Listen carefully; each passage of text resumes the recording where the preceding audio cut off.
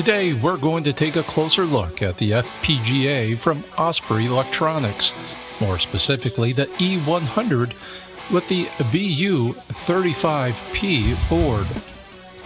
Having been introduced to the market last year, it's fair to state that the unit is not new. So why did I buy one now? Simply because this is my first step away from using GPUs as my primary workhorses on the farm.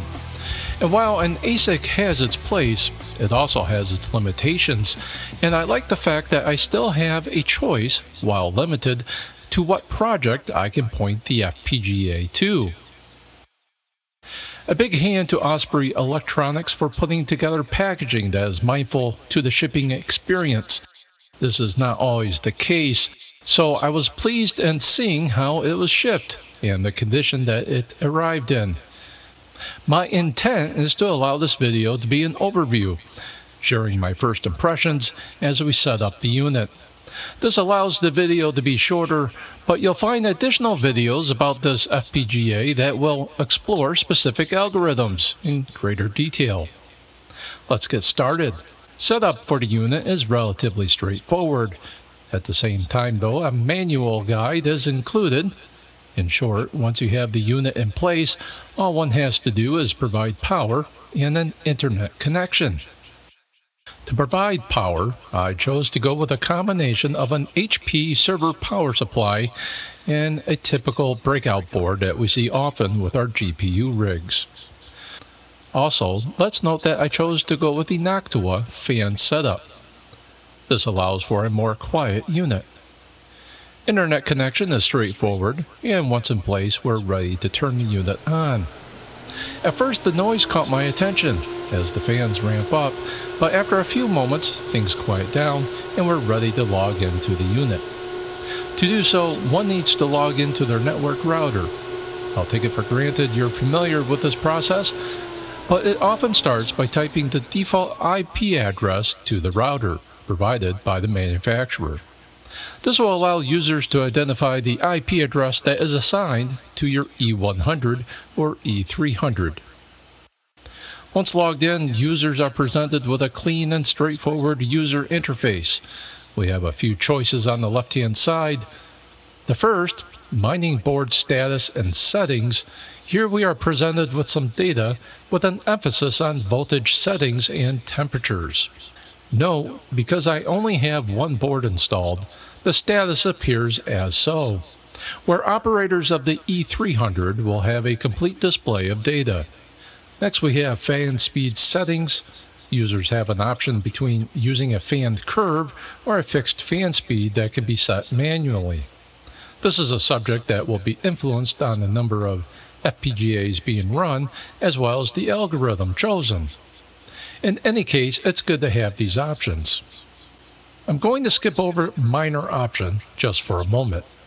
Next, when available, there is an option to perform a firmware update. System settings with its own submenu, where if needed you can manage the network settings, notifications, your password, or perform a factory reset. There's also the diagnostic menu option. Now let's go back to the minor menu.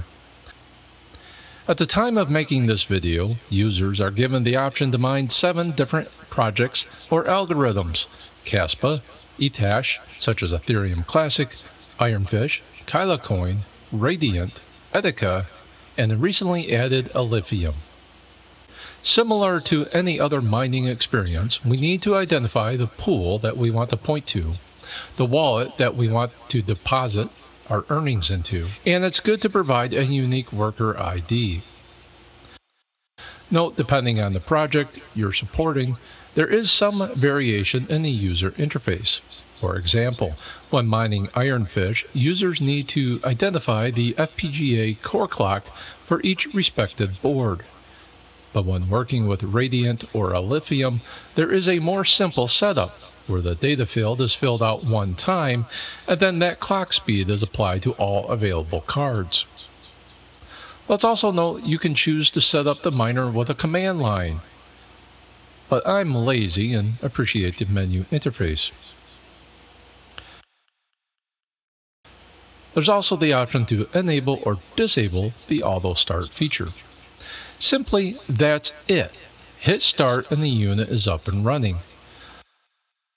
I'll wrap the video up by sharing a chart showing the unit's performance, comparing the results to similar priced investments, such as the RTX 4090. Users will have to decide on how they want to specifically run their units, but in this chart, you will be presented with both the E100 and the RTX 4090 using relatively efficient settings. The RTX 4090 and the E100 from Osprey are similar in price, and while the GPU offers the benefit of being able to point to a large number of projects, the FPGA's obvious benefit is the efficiency and the amount of power it draws. I'll let this video conclude, but look further into this video series to take a deeper dive into the available algorithms available to mine, along with their overclocks and how to best scale. If you're just starting to look at the E100 or E300 from Osprey Electronics, I hope this video offered some insight. If so, a hit on the like button is appreciated. Make sure to subscribe to the channel, showing your support. As always, be mindful of your uptime, and thanks for watching.